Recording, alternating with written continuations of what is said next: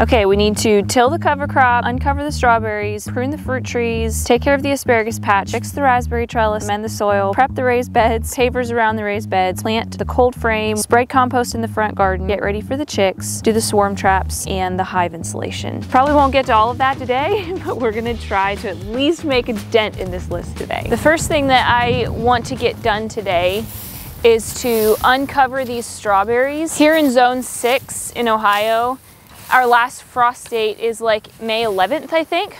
And so I usually try to wait until as close to the last frost date as possible to uncover my strawberries, just because I don't want them to start blooming and then frost to kill off the blooms. But this year, it's just been so warm, and I'm just afraid that these things are gonna get slimy and yucky underneath the straw. And so I am just going to take this straw off, and we're just gonna see how it works out. These are definitely already getting like slimy. They definitely need to be uncovered. Most years it doesn't do this. This year was just really warm. So hopefully these will recover and be okay. Every single year when I uncover the strawberries, I'm like, oh, these look terrible. They're gonna be awful this year. And every single year it works out. So I just try to remind myself every year they're not gonna look nice right after I uncover them. Last year, I'm afraid I may have made a bit of a mistake. I put a weed cloth, like a weed barrier, in the rows just to help me keep up with the weeding. And I didn't take it out over winter, and so like the vines have like crossed over and it's a jumbled mess. We're gonna have to try to somehow get that weed cloth out so that we can till in between the rows. I'm sure we'll make it happen, but might be a bit of a pain. We're scraping this straw off into piles, and then we're gonna reuse it to mulch in between the strawberry rows once Cody has tilled. I always look forward to spring, but honestly, it's the hardest time of the year for me. It's not that I don't love the new life and the warmer air, it's just that in the spring, I feel like I'm always racing against time. In the winter time, I focus on keeping my house clean and cooking hearty meals, but when spring comes around, I have to shift my focus and let things in the house slide to make time for all the outside work. For some reason, this transition is always just really difficult for me. I love it all, I truly do, but if I'm not prepared, and then I get stressed out pretty quickly. It's good and exciting, but it's also a lot of work. Cody is also planning a small getaway with his uncles, which will leave me to take care of the farm for a few days, which is totally great. I love it when he can get away, so I'm not at all upset about it, but I do struggle with some anxiety about getting everything done, so we want to try to get everything done that we can. Basically, it was either genius or really stupid. I'm not sure. I know, I'm trying to figure it out. I think basically we'll just have to see how they turn out to see whether it's genius or not, but like, that is really genius. It's really like, it doesn't need to be tilled. It's completely clean. We'll have to see. What's done is done. So it's very apparent that these strawberries needed to be uncovered. They were definitely getting slimy under there.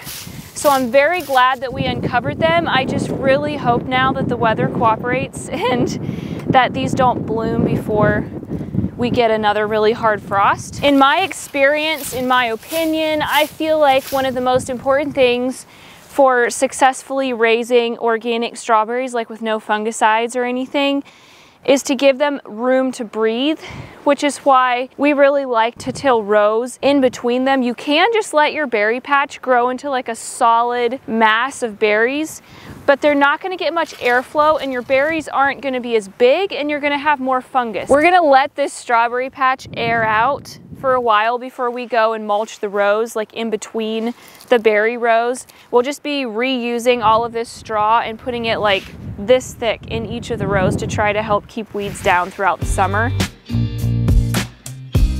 We're gonna move on over here to our asparagus patch now. But before we do, I'm just gonna interrupt real quick to tell you about the sponsor of today's video, Element. Summer is coming up, and that means my daily running is gonna get even a lot hotter and sweatier. So it's gonna be even more important for me to be replacing my electrolytes. Element is an electrolyte drink mix that I can feel good about drinking because it's got the minerals in it that I need, but no sugar, colorings, artificial ingredients, or fillers. It can help take care of fatigue, hormone regulation, nutrient absorption, headaches, muscle cramps. I had a few packets with me when I ran a 50K last fall, and I didn't cramp even once. My favorites are the citrus and the chocolate. The citrus I like to use in water. Chocolate, I like to put half a packet into my protein chocolate milk. It tastes good in there, And I also know that I'm then getting a little bit of extra bang for my buck in that chocolate milk. If you haven't tried it yet, I hope you get some before summer starts. And right now you can get a free sample pack of 8 single serving packets with any order. It's a good deal and it's a good way to try out a variety of flavors. Get yours at drinkelement.com/morethanfarmers, and that deal is only available through our link, so go to drinklmnt.com/morethanfarmers to get yours today. This asparagus patch is massive and it's way more asparagus than we can eat. And we're running out of space for the different vegetables that we want to grow. So we're going to make part of this patch into a place where we can plant other vegetables and not just have one crop of asparagus. This black fabric just pulls up so easily. It just worked so well and cut way down on the weeding.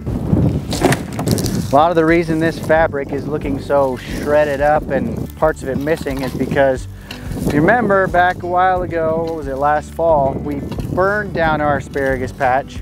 We tried to burn it down, and that was a recommendation of a lot of different people. Instead of cutting it down, to burn it down. All in all, it just wasn't a good idea. It didn't burn down very well. I still had to cut stuff down, and it burned up the weed cloth.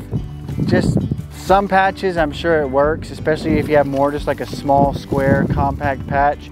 But for this, it just wasn't a good idea. This asparagus was actually like a really good market garden crop. We could sell it for a good price, but it was a lot of work and it takes up a lot of space.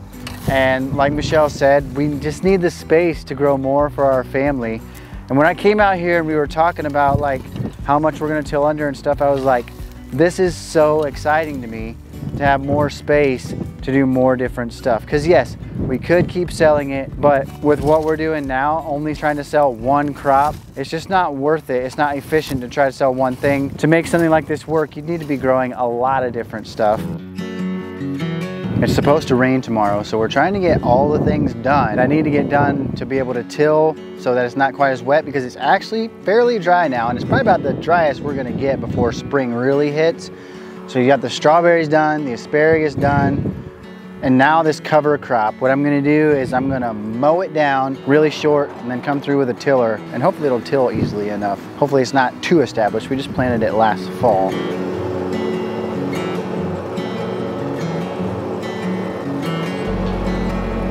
The scary thing about this cover crop is last fall when we got it, we got kind of desperate. We didn't get like an actual like cover crop mix to put in here. I ran to the store and got a deer food plot mix, and this is looking very grassy. I didn't really know what all was in that mix, and so this is just kind of looking like a lawn, and grass can be really hard to take care of in a garden. So hopefully it's not actually so established that I can't just till it and it'll be okay, but just have to give it a try. Gonna have to probably till it at least a couple times, probably till it today, let it sit for a little bit, and then till it again sometime later on. This thing wouldn't start this morning when I was getting it out to make sure everything was all good. I think it was just cold because it started again then later once it was sitting in the sun. Spring is also an exciting time for me. I love the feels and smells of the dirt and compost. I also love seeing my cow out in the pasture eating the green grass and tasting that richer, sweeter milk.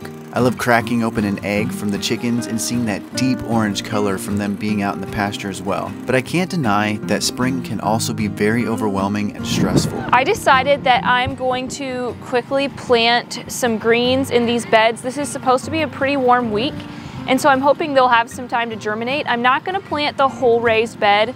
I'm just not gonna take the chance of doing it quite this early yet, but I'm gonna do at least one little section. But before I do that, I want to wipe all the windows off just to make so that the sunlight can come through. They're pretty dirty from just setting outside over winter.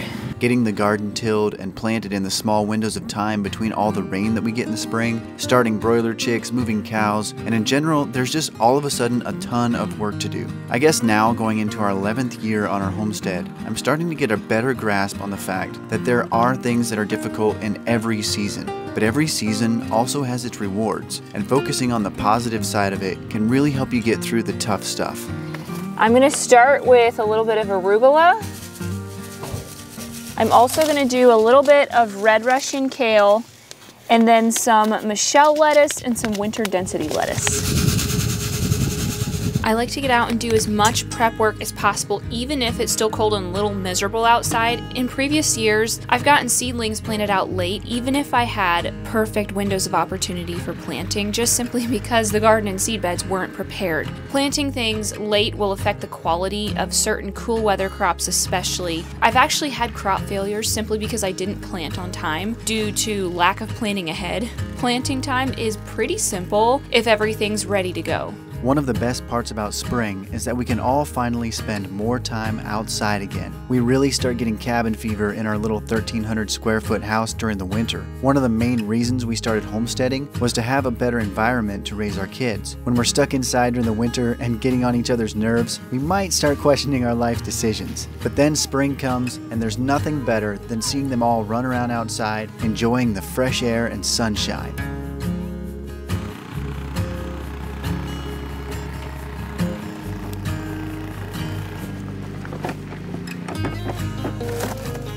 I raked up all of these asparagus canes and we're gonna burn them just to make sure there's no bugs or asparagus beetles overwintering in them. We've had that issue before, so this really helps to cut down on asparagus beetles in your patch. Wow, this is crazy. What do you think? This is like a massive amount of space. I'm super excited to fill this up with like lots of different varieties of vegetables. I want to do more sweet corn this year and like dried beans and things like that. And this amount of space is just going to open up a whole other world of possibilities. It's been a couple days and it's a really good thing we got this tilled when we did, because we got a bunch of rain and now this is just mud. So we're not going to be doing anything else in here for now. I did want to take the insulation out of this beehive here, but it's supposed to get pretty cold tonight yet. So I think I'm going to leave it in there and just wait till the nights are just a little bit warmer. So probably like next week or something. I do have one swarm trap set up back here that I want to just check on, refresh the bait in there real quick. I actually left this swarm trap set up over the winter. It might not have been the best idea, but I did. And now it's here. And I want this one here just in case my hive decides to split on its own. And hopefully they'll come here and then I'd have another hive. What I'm using for bait is lemongrass oil. Hopefully there's no bees or anything in here. A couple dead flies in there, but nothing else.